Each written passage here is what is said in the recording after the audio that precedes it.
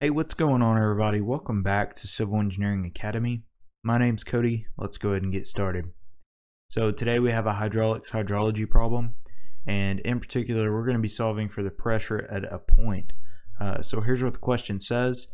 The pipe below begins at 2 inches in diameter, then expands to 3 inches in diameter just after point C. Which of the following most closely resembles the pressure at point C? And then we see our 4 options there.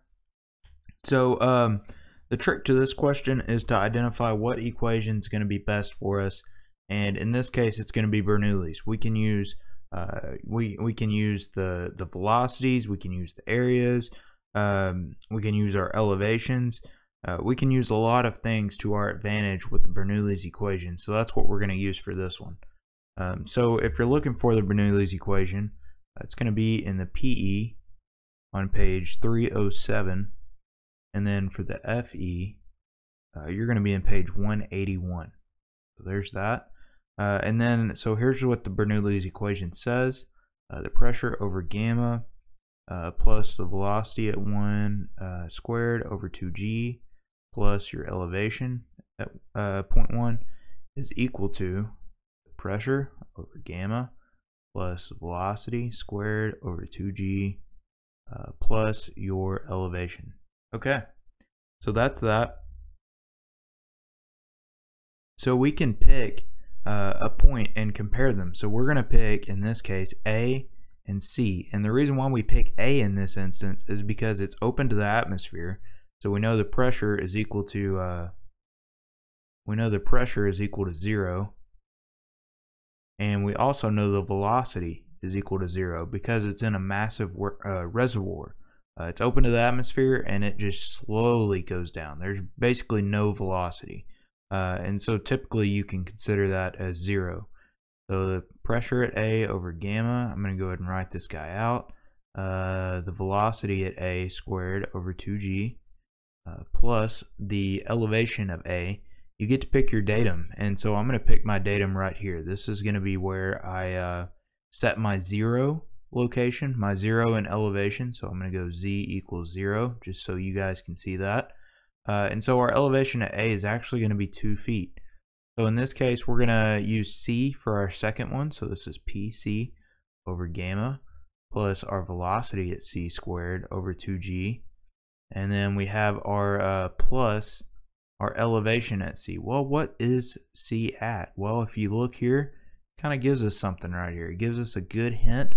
And so that's going to be 3 feet. All right, so we know this guy goes to 0. We know this guy goes to 0. We know that's 2, and we don't know the pressure yet. We don't know the velocity, but we do know the elevation. So to simplify this guy out, we end up with 2 feet is equal to the pressure at C over gamma plus your VC squared over 2g plus 3 feet.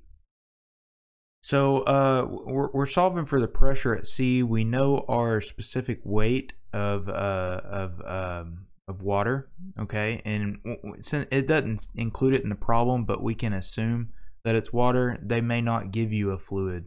Sometimes they won't. So just assume water. So that's what we're going to do here.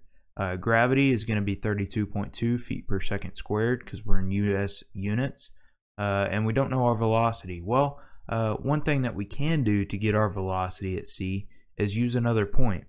And so that's what we're going to do here. We're going to do a spot where both our pressures equal out to 0. So look, D is also open to the atmosphere. So this guy's pressure is going to be 0, but he's actually going to have a velocity. And so we're going to use that to our advantage. We have a known elevation at D. So that's what we're going to do here. So we're going to go pressure at A over gamma plus the velocity at A squared over 2g, and the elevation, remember, that is 2 feet. And then we're going to equals that to the pressure at D, and that's going to be over gamma. And then we have our velocity at D squared over 2g. And then we have our elevation. Well, our elevation is actually half a foot below our datum, and so this is going to be a negative 0.5. Okay, so canceling out our pressures because we know that's 0, and this is 0. You end up with 2 equals VD squared over 2G. And this guy is going to be minus 0.5. So whenever you solve for our VD, you should end up with 12.69 feet per second. And so we can use that to our advantage. We just found a velocity, but notice that our areas are different between D and C, and so then our flow rate is constant, but our area changes, and so therefore our velocity is going to change. So that's why we can't use this in place of our velocity at C, because it's going to be different. However, we do know that the flow rate is going to be consistent because of this equation, Q equals VA, and so our flow rate is going to remain constant throughout this entire process. So we're going to find the flow rate. And so here we go. Our flow rate is equal to that, 12.69 feet per second. And we're going to multiply that by our area, our cross-sectional area at point D. So we know it's 3 inches in diameter. So we're going to use pi d squared because it's easier that way. 3 inches converted over to feet divided by 12.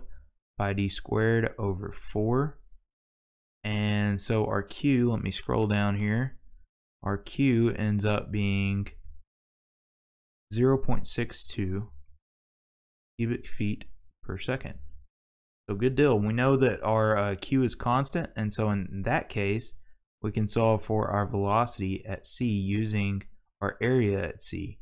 And so we have 0.62 cubic feet per second is equal to the velocity at C, and we understand that the diameter at C is 2 inches. It said that in the problem. Divide that by 12. Square that guy, put it over 4, so pi d squared again. And so whenever you solve for VC, you should end up with 28.42. So we got some water going through there, feet per second.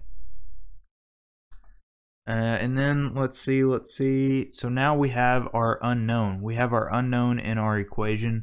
You may remember it from up here. We were only needing this guy. And so now we have it. So I'm going to rewrite. So rewriting, we have 2 equals, because remember our pressure and velocity canceled out. 2 feet is equal to the pressure of C over gamma. Plus our velocity at C, which is now 28.42 feet per second over 2g, and we have our elevation of 3 feet. And so going off of that, we understand that 2 feet is equal to our pressure at C. Our specific weight of our water is 62.4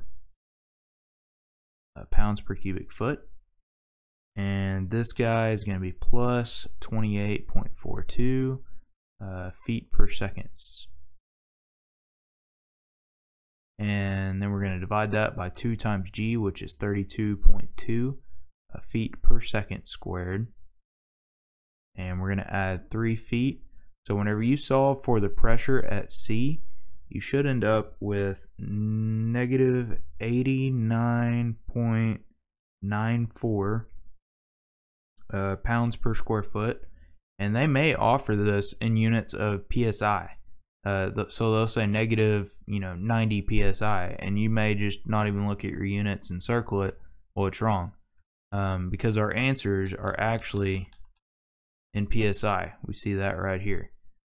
So we need to convert it over to psi. So the way that we do that is we divide it by 144, and so this guy ends up, because there's 12 inches in a foot, square feet, so this guy ends up being negative 0.62 psi. That is a 6. And so whenever we look up here at our top, 0.62, boom, let's see here, it's D. So I hope this video helps, and we'll catch you next time.